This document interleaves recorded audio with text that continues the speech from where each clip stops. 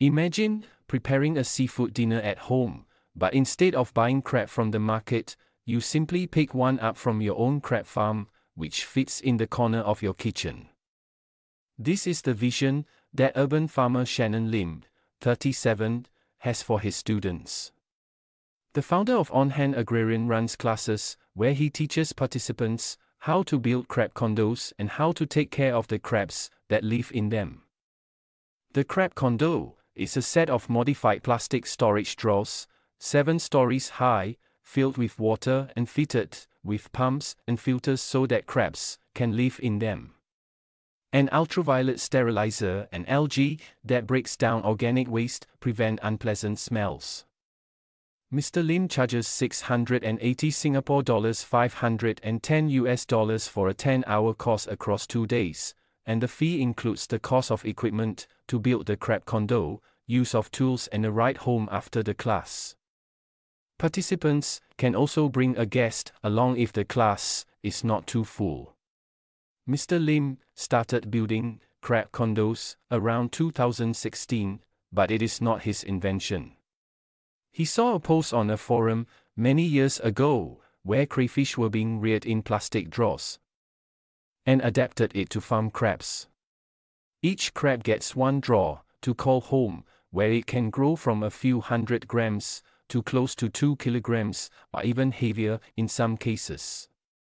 Online seafood sellers typically sell live crabs that are between 300 g and 1 kilogram. Mr. Lim said he usually buys crabs that have been sitting in a warehouse for too long. They get skinny and become water crabs. They're called that because they're mostly water and they're less valuable, he said. Then we just start fattening them up again. One of Mr. Lim's students, management consultant Lee Ray Sheng, 24, feeds his crabs once every 2 or 3 days. Crabs eat absolutely everything. So the easiest way is, of course, to go to a fishmonger and ask them for fish gills, he said. An avid kayaker, Mr. Lee harvests mussels from floating safety barriers off Singapore's coast to feed his crabs. Normally when I go kayaking, I go with some friends. I just go to Pulau Ubin and try to spot animals. But now, going to Ubin has a very different purpose. Mr. Lee said he first learned about vertical crab farming a few years ago when he visited a farm unrelated to On Hand Agrarian. A few months ago, he came across a video on TikTok about Mr. Lim's crab condo classes. First thing, I love to eat crab. Second thing, I definitely love to grow my crabs and eat them, he said. So I signed up for the course, and I built my own crab condominium. The crabs that he took home from the class were about the size of his palm, and he estimates that they grew about 50% in 2 months. Mr. Lim has taught about 50 students how to build crab condos since before the pandemic and wants to encourage more Singaporeans to be urban farmers. One tip he gives his students is to not name their crabs if they want to eat them, to avoid forming an emotional attachment. I like to see more Singaporeans growing their own food because we are ridiculously dependent on Malaysia, he said, referring to how the neighboring country is a top source of seafood and other foods for Singapore. Stories that his grandparents told him about World War II also shaped the way he thinks about food security. It kind of affected my view of how we should be a bit more prepared for strange things to happen, he said. Mr. Lim rears several types of fish and, on his home-based farm, grows some herbs as well as ducks that he describes as pets that may get eaten.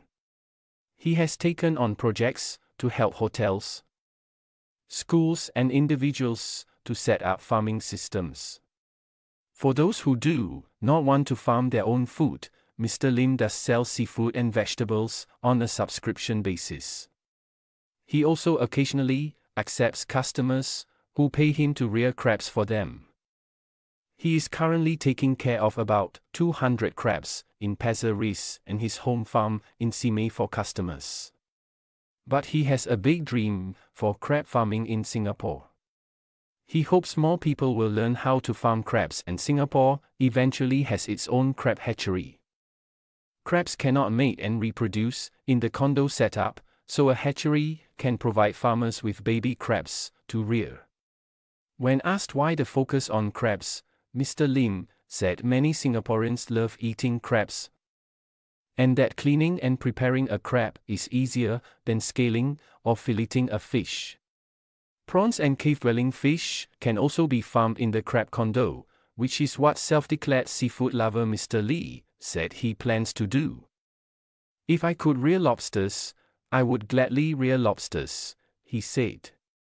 Mr. Lim mentioned that that's a lot harder, the environment needs to be more controlled.